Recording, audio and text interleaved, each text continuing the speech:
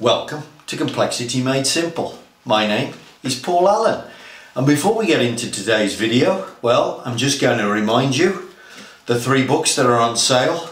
Drink tea and read the paper. If you're a green belt and a black belt and you want simple instruction on how to apply your skill, design of experiments for 21st century engineers, and finally a statistical process control for small batch production.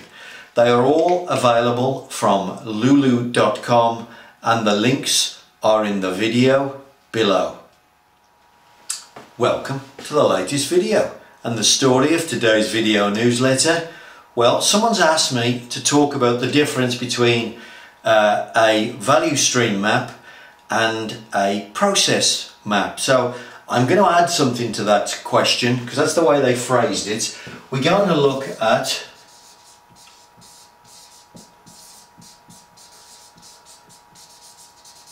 a value stream map versus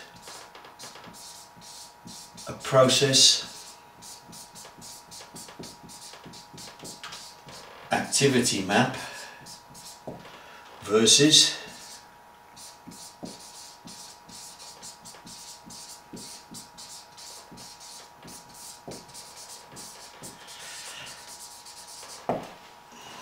process flow diagram. So they're the 3 we're going to have a look at. All 3 are different, although I do tend to use these 2 together. This is about detail, this is about big picture. We'll take a look now. So the 3 diagrams. So first of all, let's show you the 3 diagrams. So first of all, the value stream map. The value stream map, I'm just going to call it VSM. What does it do? It measures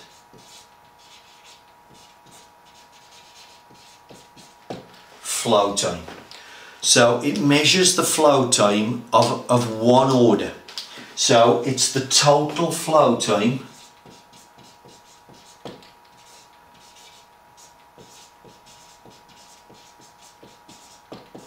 for one order to go through your business. Now here's an example. So there's a picture here.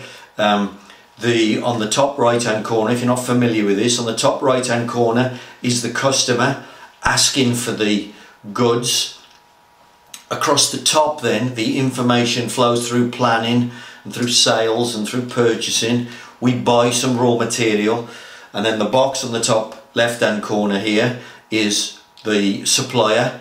The supplier sends raw material in, and then across the bottom there is a raw material conversion, and we measure every single moment of that time. Delay time, operation time, inspection time, etc. Yeah, so that's what a value stream map is doing. It is behaving like a customer, and there it is in its entirety.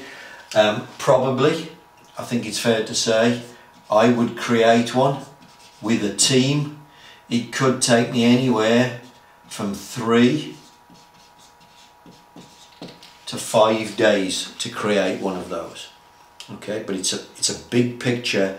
It's what your customer experiences when they say, please can I have 10 of those. It's all the steps, it's all the time that gets the order out the door. So that's the value stream map.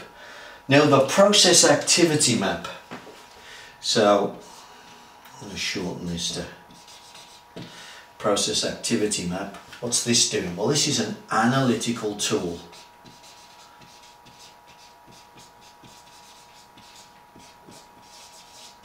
It's an analytical tool, and typically we are down in a much more detailed part of the process. So if we look at the value stream map for a second, we're possibly in just one of those boxes collecting data, and we're collecting data at a very detailed level, down to what happens every minute, every 30 seconds, and then we're trying to say what type of activity is it.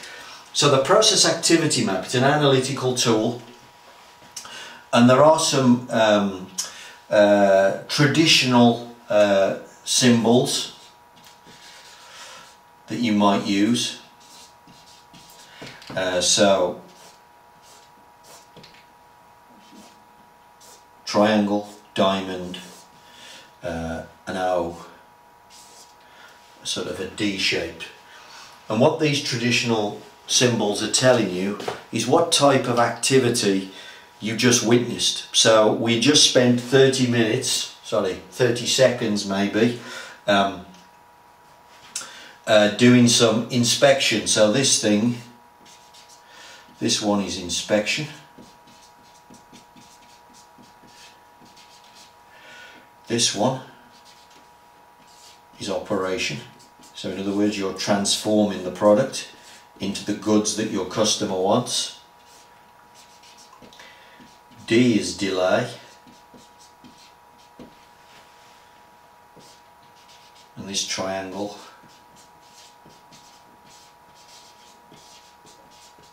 is storage.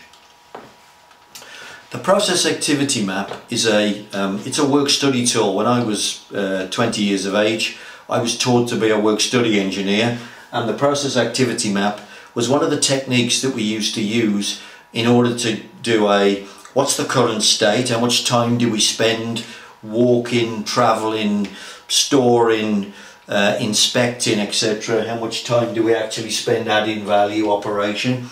You can do a current state, and then of course you can look at where the waste is, and you can try and simplify the process to make the process faster and more efficient, essentially.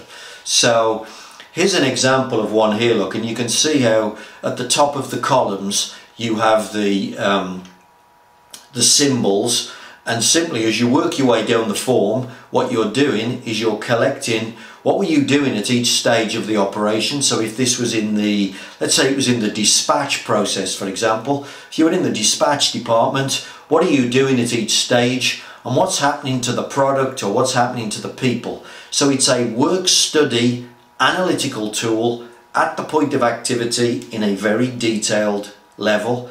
It is a process activity map, and it tells you whether what you're doing is wasteful activity or valuable activity.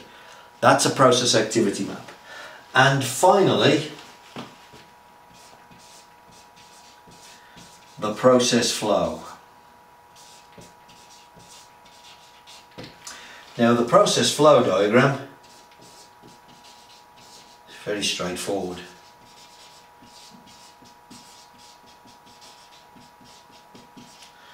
It's a diagram of a series of events, and it could have some kind of logic embedded in it. So for example, if you were, it's kind of this type of thing, if you were making a product and then here you did some kind of inspection. So this is the make phase. So there's some logic here. Inspection, does it pass? Yes, moves on to the next step. Does it not pass? So it's a fail, in which case it returns back to the make stage for rework. So a process flow diagram has got logic. It's got yes, no gates and pass fail gates and decisions that are being made and things like that.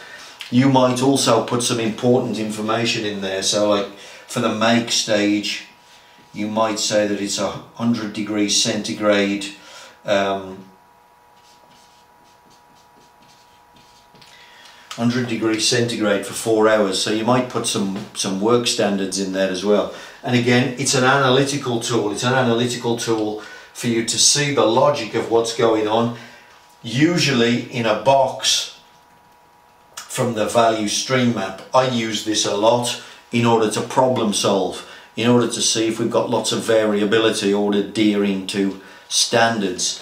So all of these tools are fantastic tools. You need them at particular times.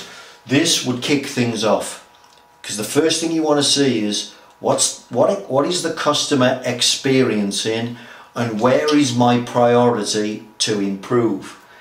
Once you've done the value stream map and you know your priority to improve, then you can move in and say, well, what is it that I need to improve? If I'm going to improve quality, I would probably use the flow diagram as part of my toolkit. If I want to improve speed, or maybe even, I would probably add in there as well, cost. If I want to improve speed or cost, I'm probably going to use the process activity map. But they are different tools at different times. They're all diagnostic tools, analytical tools. This is a big picture. These two are detailed, and they are based on the problem that you've got in front of you. But for the person that asked me that question, hopefully that's answered your point. What is the difference between a value stream map, a process, he called it a process map. I think what he meant was a flow diagram, but I've added in process activity map, process flow diagram. Use these tools, they are fantastic diagnostic techniques. You can make your process flow much quicker because you're measuring the flow time and deciding on how to improve it. You can please your customers, and the more you please your customers, the more money you will make. Use the diagrams along with a load of other diagnostic tools and improvement tools to make more money.